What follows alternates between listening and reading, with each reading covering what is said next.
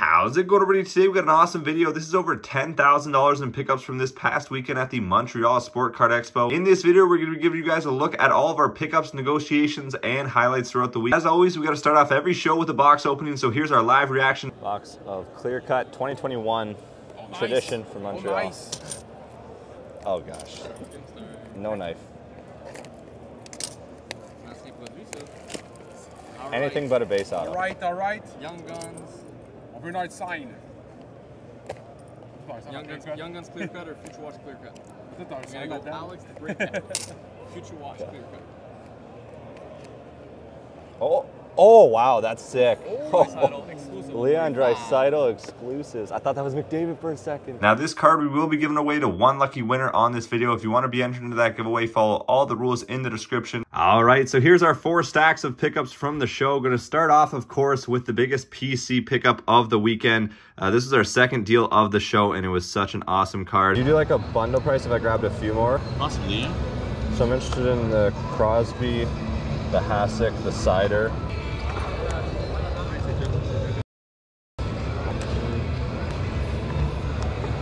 Okay, so this is the one I'm on the fence for because this is for my friend. Okay. So I'm just gonna see on this guy. No problem.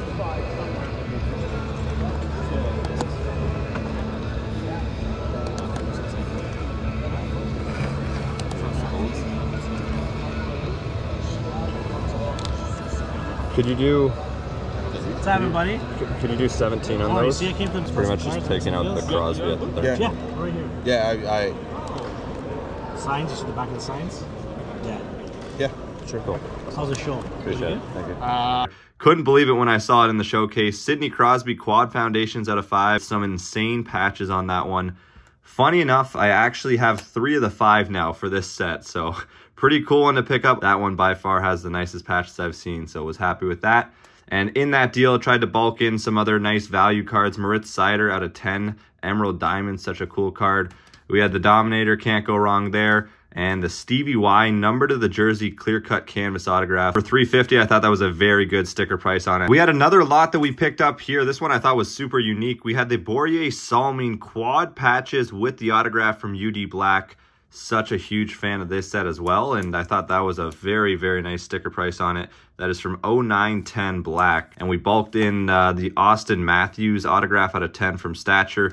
And a classic Bobby Orr Ultimate Signatures as well. This one here was our first trade of the show, and you guys are going to have to help me on this one because I have no idea what something like this is worth in this condition. Thought I wasn't risking much with the Teemu Selanne autograph, and it's a Gretzky rookie, so I took a leap of faith, hoping we get a PSA 1 or an authentic slab on this and it can increase the value. But again, I don't have any idea. With this bad of condition, there's probably not too many copies in rougher shape. It also has the writing of Jets on the top there, so we'll see how that goes. I don't know what the value is on that one. If you guys know, let me know in the comments. And then we also had the Curtis Joseph's signature masterpieces thrown in there just as some insurance on top of the Gretzky in the trade. Although I'm a Crosby fan, we had to pick up this little lot here. We had the flashback fabrics of Alex Ovechkin, one of my favorite sets, the flashback fabrics there. So when I saw Ovechkin out of 25, wanted to pick that one up. And this is a beautiful card. A triple autograph, Bobby Hall, Dale Hawerchuk, Thomas Steen from OPC Premier back in the day. And that was a really nice sticker tag on that one. All on-card autographs from the old Winnipeg Jets. A beauty there. We had 2 more 101 pickups on the weekend. Here's the Billy Smith. Looks like pad or glove. Autograph 101. And I always like to pick up the 101s, the unique cards, unique tags or patches. These are cards that you don't see every day, so it's nice to scoop them up. And then this one was awesome. A tag autograph of John LeClair. Legendary inked. That is from 2020-21 SP game used. So nice LeClair there to go along with the shield. Now this stack here was all walk-ups, people coming to the booth to sell. This first card, I actually paid full comps on it, paid $550, but I thought it was a great time to pick up Matthews. That is a true gem Young Guns, and these should be going up as the season starts. Behind that, another great investment card as the season starts. Trilogy rookie autograph out of $249. We had the Henrik Lundqvist Letterman auto out of 10. Nice short print. And a beautiful Cujo on the Arizona Coyotes. Emblems of endorsements out of 15 with some nasty patches in there. That one's from 14-15, one of the best year cups. Here we had one big lot purchase, and we'll start off with the biggest card in the deal was the Alex Ovechkin die cut short print on-card autograph from OPC Platinum. That's what kicked things off. Then we had a few value cards, Cole Caulfield, Young Guns, Gabe Lardy draft day marks. A Trevor Zegras Young Guns. These are so low right now. It's crazy. Another Trevor Zegras OPC autograph out of 25. That's an oddball one. You don't see that too often. Quinton Byfield, another investment player here. Future Watch patch autograph. 3 color, slight 3 color in there with the black. Jamie Drysdale Future Watch autograph. And 3 more cards in that lot were the Kaprizov PSA 10. Blue Surge retail version. The Nick Robertson Young Guns PSA 10. This card and this player has a lot of upside coming in this year. It's going to be a make or break year for him. And a Lucas Raymond PSA 10. These were our final walk-up purchases. We had the Jeremy Swayman out of 15 from OPC Platinum. We had some football in there. Tom Brady, can't go wrong with the GOAT downtown. And behind it, this was a oddball card. Taking a flyer on this one. Nikita Kucherov, Prism Cracked Ice PSA 10. It is a population report of 22. And not too sure the value on this one. Hasn't sold in quite some time, but Kucherov and Prism, good mix there. See how he does this year. Final 2 stacks. These are a bunch of pickups walking the show floor. We had the Grant Fuhrer all-time Future Watch autograph. I think that was a really nice sticker. I think these go for about $200. The Jean Beliveau jersey autograph. Another nice sticker price on that one. Stevie Y, pro sign from MVP. And a Sidney Crosby Be A Player autograph. Love that card. I don't know why Be A Player doesn't get any love at all, but one of my favorite sets growing up. Right behind it, we had a Peter Forsberg beautiful Orem autograph out of 25. Nice legend there.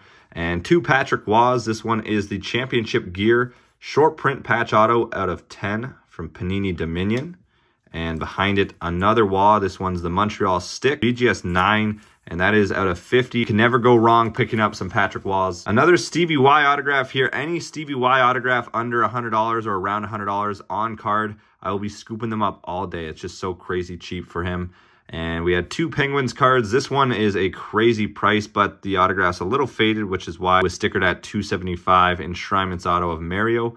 And behind it, another Crosby Signature Sensations. Sid the Kid.